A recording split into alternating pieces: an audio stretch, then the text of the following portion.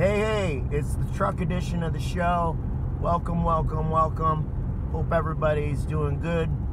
Yeah, I'm going to get my my state inspection this morning, so I had some extra time and I thought I would pop on. I had a super cool cosmic dream last night. It really blew my mind, and it followed another one from the night before that was really cool.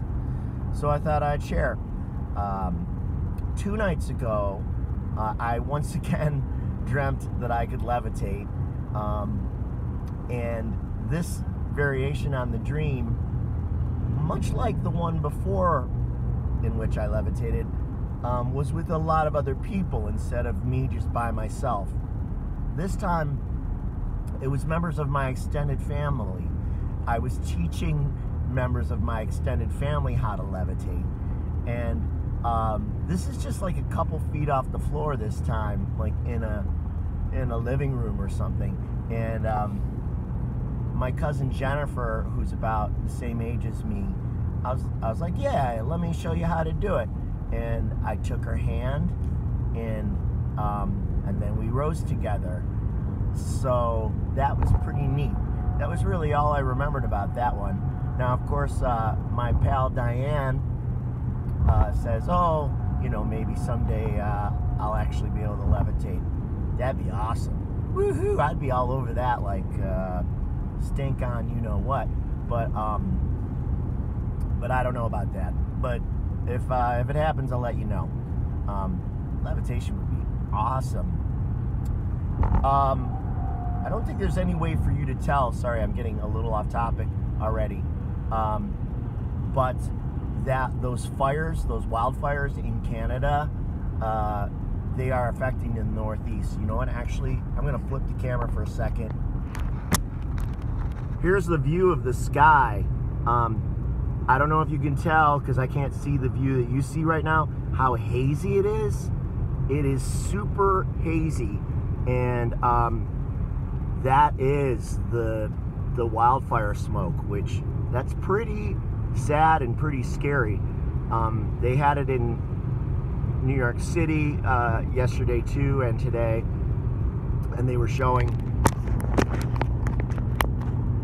how yellow the sky looks and how the sun looks kind of like sort of not blotted out, but you can definitely tell there's a sun haze.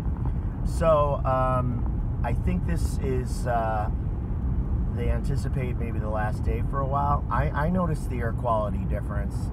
I'm not having too bad of a time with my respiration. I don't know if that's because I've also been getting allergy shots for the past 6 months, and this spring has not been as bad as usual. So maybe the shots actually work, which would be amazing, because I really get them quite bad each year, each summer especially. Anyway, let me tell you now about the other dream. Sorry, I got to keep an eye on the directions here too. The dealership where I go is actually kind of far from me. It's up in the north, in the rural area of Buffalo called Ransomville.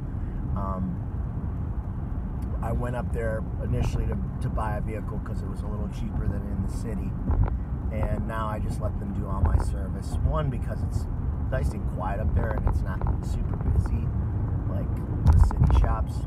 So yeehaw, I'm going to the country. So yeah, now the cosmic dream. Last night I had a dream. I was in I'll call it a cosmic classroom, because it was, they were teaching, there were various teachers who were teaching us a kind of advanced math that was super confusing to me. They had written like on a piece of paper how to graph all this math on graph paper, and it reminded me of being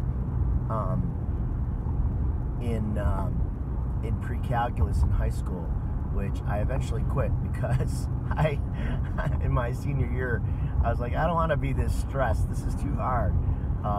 and I didn't need the credits, and my teacher was so disappointed. But I just like, screw it. I'd rather have study hall. I was a pretty good student, so I didn't need the extra class there. Wanted to enjoy it more. So yeah, I'm in this classroom, this advanced math cosmic classroom, and the teachers are kind of quirky. Like they almost they have a strange aura about them, as if they're maybe a little bit touched. The one guy who was teaching us had long hair. He wasn't particularly old, and there was something he was very artsy, and there was another woman there who was a teacher too, that a friend of mine waved to at one point, and she just like she was passing through, and he was like, "Hey, Miss Mrs. Smith, how's it going?" And she just like kept walking without even paying attention to him, like he was maybe trying to suck up to her for a second, and she had no interest. She was in her own mind. But so they're teaching us this advanced math, and we're supposed to graph it on graph paper, and like the lines and the angles and all of the instructions are like Greek to me. I am completely baffled by what I'm seeing. I just do not understand it at all. And much like in my high school pre-calculus class, I'm like, why do I want to do this? Like, this is like, I don't even understand what you're asking me to do. Like, I'm completely confused, and it feels like even to begin to grasp what you're asking me to do, let alone do these 10 pages of exercises, seems impossible, like way above my level. But what was interesting was the teacher was pretty cool. So he said, well, and actually, before I get to what he said, I was sitting next to my old bandmate Tim, who is a bass player, and I played with Tim about 20 years ago, and we haven't played together for 20 years. But he recently did a reunion show with me for our old band, and so he was in the dream, and actually a few of my other ex-bandmates were in the dream. So all musicians, right? Music and math have a relationship, obviously. So Tim was there, and he started plugging away, like, and Tim is kind of like that. Like, he's like, he's very cerebral. I think he would be good at advanced math. I'll have to tell him about this dream, and I'll have to ask him if he was good in math, because he has a kind of mathematical mind, and he's always liked electronic music too, and stuff where he can really tinker on a computer. So we have some crossover in that. We like to work on music by ourselves, sitting at a computer alone sometimes, just like a mad scientist. So Tim was actually starting to do the diagrams and like do chart stuff, and I'm like talking to him. I'm looking at him like I'm so lost. And another guy was starting to do the work, and I really felt out of rhythm. And then the teacher with the long hair, who was kind of cool, said, tell you what, listen, and he had this bundle of CDs, except it was in a really fancy container. It was kind of like I don't know how to describe it. It was like a shell case. He said, listen to these 10 CDs of music, because the music and the math that I'm asking you to do are exactly the same. If you understand the music, if the music starts to speak to you, then you will begin to also understand the math. And there's a lot of tangents I could go on from here, but I'll try to be brief because I'm driving, and because I can't think of them all of all the ideas that I would want to share right now anyway in the moment. But we kind of know that math and music are interchangeable. Like music can be written down on a piece of paper. You can be instructed to perform the notes in a musical composition, but really the magic of music is bigger than the written page.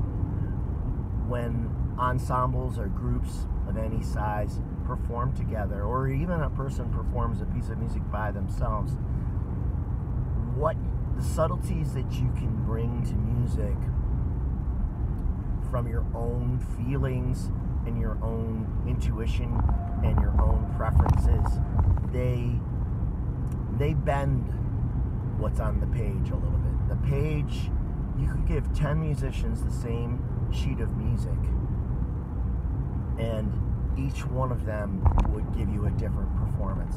And you could give 10 bands the same sheet of music, and each one would give you a completely different performance because of the individual styles and every aspect of performance, like how hard you play or how softly you play, or the kind of instrument you have. Like if say it's a vocal performance, everybody's voice is different.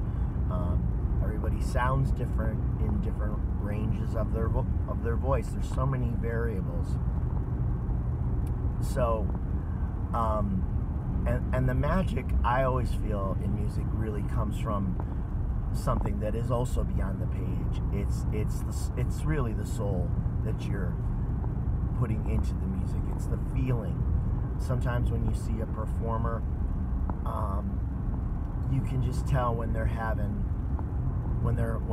a great day, because the music is more inspired. And sometimes that inspiration comes from the feedback of the audience, and sometimes it's the relationship between the performer and the audience. But I digress. The point is that I have felt for a long time that what some physicists say is true, that the universe is actually kind of like a musical instrument, that the vibrating strings, the strands of matter that they talk about in string theory, that the universe vibrates like a musical instrument, that reality itself is musical. And since, as I already explained, really math and music are the same thing, because the basic structure of a musical composition can be explained in a mathematical form. They really are one and the same. You know, math and music are the same thing, and as I always say, math and magic are the same thing, because I think of the creator as a deeply mathematical being and also a deeply sensitive, creative artist. And it's the marriage of those two things that makes life what it is. It's why we have the range of emotions we have and the experiences that we have, because I really feel that God is both highly computational, because this universe is so well constructed, and deeply emotional. I mean, if truly we're made in the image of the Creator must have feelings too. That's just my sense of it. Strong feelings. So, I related this dream to my mom briefly in a text this morning, and she said, "Oh, that's kind of like what they're saying about," what did she say, about alien civilizations and how they try to communicate to us, supposedly through, like, say, crop circles. Like, supposedly crop symbols are, well, they're a form of math. They're all, the shapes are always mathematical, and understood that language, that advanced math, we would understand more things about maybe the nature of reality itself. So what I'm suggesting is that these are all languages that are interchangeable. Like music is a language, math is a language, the spoken word is a language, feelings are a language, and when you learn when you learn that language, then you have another way of expressing how you feel about the world, or expressing concepts in the world. And some people, they only express themselves well in one way more than another. There are some musicians I know who are incredibly dynamic on stage and maybe not really verbally, not real talkative in person, or not able to express themselves well in person. Same thing with like dance or theater. Again, they're all languages that well, you know what I'm saying. Sorry, I'm getting distracted because I'm coming up on an exit. I'm good. It's all good. But yeah, my mom was suggesting that maybe like advanced math and music and things like that, like, would be a way for perhaps for more advanced alien civilizations to communicate with us. That's certainly possible, but I also really believe that these are all the languages of the creator behind it all, the creator.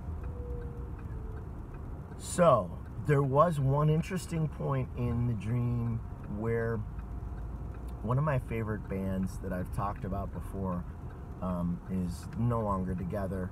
They were a group from the 80s and 90s called Talk Talk.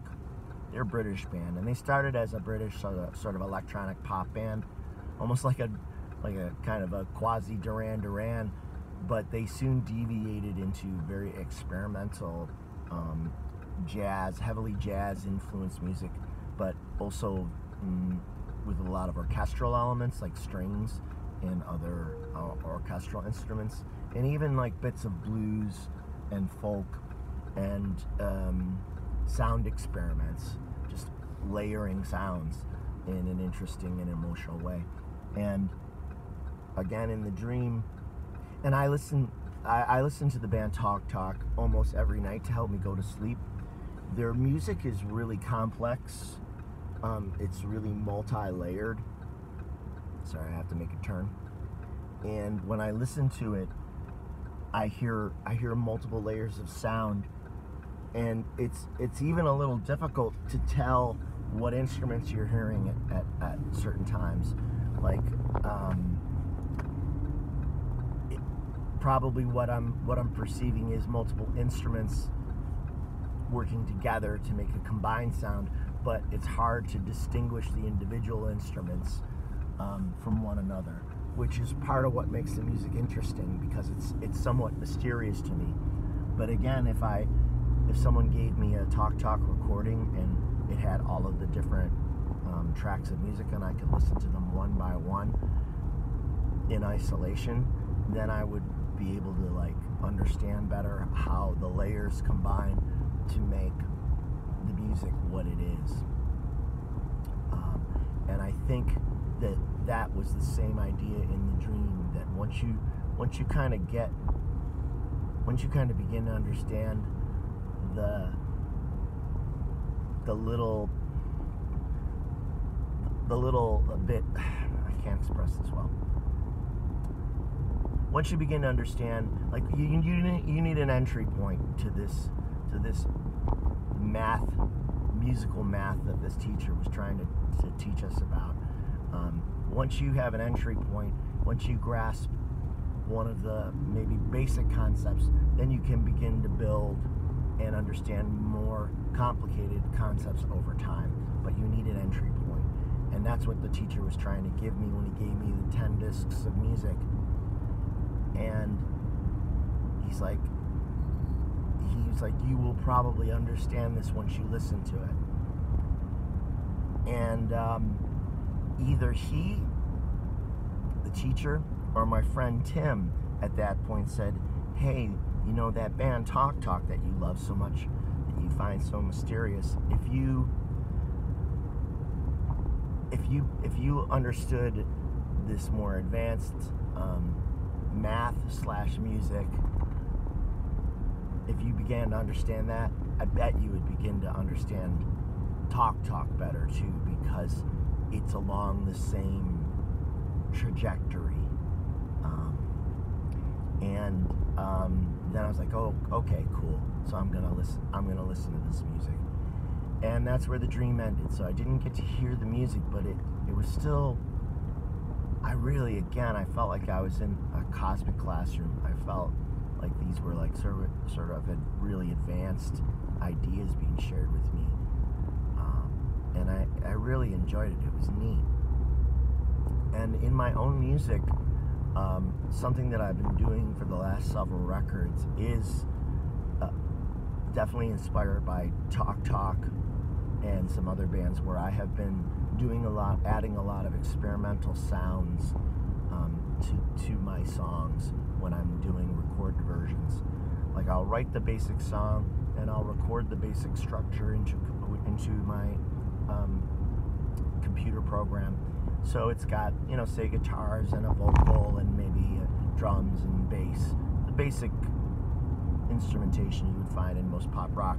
But then I go back and there are ways of creating sound with keyboards or with effects pedals or with special effects on the computer, where you can take any sound and you can modify it, alter it. You can kind of like twist and bend sound in such a way that the original sound is just a starting point, and the way you manipulate the sound can make it very, very mysterious and strangely moving. Sometimes when I take a bit of music, take a performance, say like on a keyboard, and I run it through some different effects and I experiment a bit more with it, I discover that there's an emotional quality attached to making those kinds of changes to the original sounds, and that the entire song then starts to have a different kind of emotional weight to it. And often the emotional weight that is added is beautiful and mysterious at the same time. And I guess that's another way of sort of even really expressing my feelings about life, that there is much beauty and much mystery. And the more music I make, the further I aspire to add those qualities, as much of those qualities into my music as I can. And that is always an emotional thing. Sorry, turning again. You can't make really great music, in my opinion, unless you are well in touch with your feelings. And sometimes when you are out of touch with your feelings, or at least for me, music can get me back there. I just have to crack open the door and start working on a song, and then as I explore the song begins to fix me and to give me something back in the process of creating it. And that's where perhaps those are instances where we're really working with the divine in a greater sense when we're in a creative mode. And this can be anything. I mean, it can be making art, making music, painting, cooking, sewing. There are all kinds of creative acts that are not just the formal arts. And these are the ways in which we can connect to the greater power that is the creator behind it all, the source of all creativity, in my opinion. And it's a way of reconnecting ourselves to ourselves, and that's why I put so much into the music I make, because it's not necessarily for everybody, but for the people who are touched by it. Hopefully they'll be like deeply touched and maybe reconnected to pieces of themselves if they are finding themselves disconnected. And this is true in the writing that I do too. I am expressing the way that I perceive the world and my strange experiences within it, in hopes that others will kind of like embrace their own truths, embrace their own experiences, and feel more connected to the greater whole, to themselves and to the greater whole. So there you have it. I'm almost at my destination, so I'm going to wrap this up. I hope you could hear it okay. I wish I could impart how inspiring this dream was. Maybe I have. But again, yeah, like math, yeah, the music and the math are one. The creativity and the math are one. And you can understand the one through the other. Interchangeable languages. Yeah. So again, my mom suggested, hey, you know, maybe some of this is part of a forthcoming sort of alien reveal, and that these are advanced messages to some of the sensitive people about